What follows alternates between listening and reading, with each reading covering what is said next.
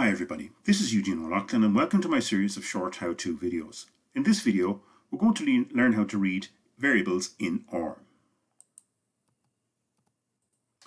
So let's first of all take a look at a data set. I'm going to use the iris data set here. So just type out iris and run that line of code to display the contents of the iris data set. So we can see if I scroll up here, we have 150 rows in this data set, and we have 5 variables in this data set. So we have sepal length, sepal width, petal length, petal width, and the species names.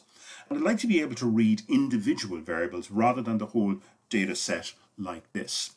So first of all, a very, very useful thing to do, I can see it in the console here, but sometimes if you want to know what the names of the data set, the variables in the data set are, we need to refer to these names individually. So type out the names function and iris, and that will give me the names that I can use. So for example, if I want to, in my coding, to save myself some typing, I can choose to copy and paste a variable name. So sometimes variables might have fairly complicated names or be very, very long.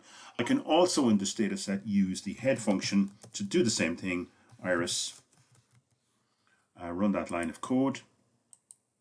We can see the first 6 lines, the header of the data set listed here, and again we can see the variable names. So what we need to be able to do is we need to be able to refer to the iris data set and the individual variables within that data set. So let's go ahead and refer to the variable sepal.length first. So I'm going to copy that.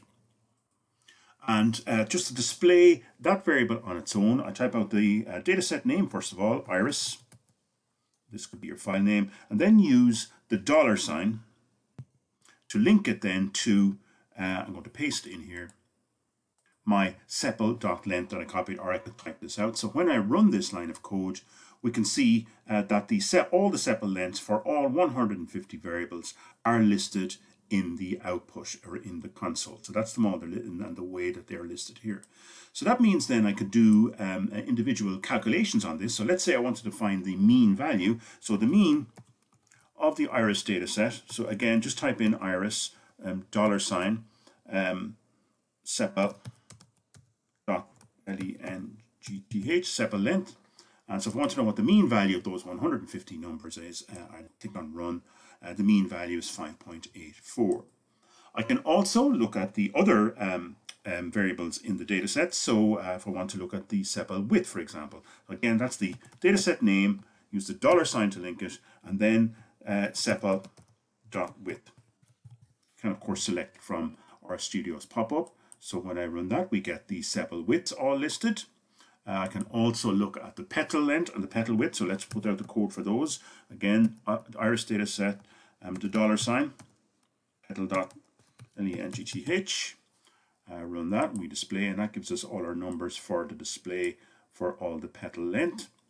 And final petal width is the $sign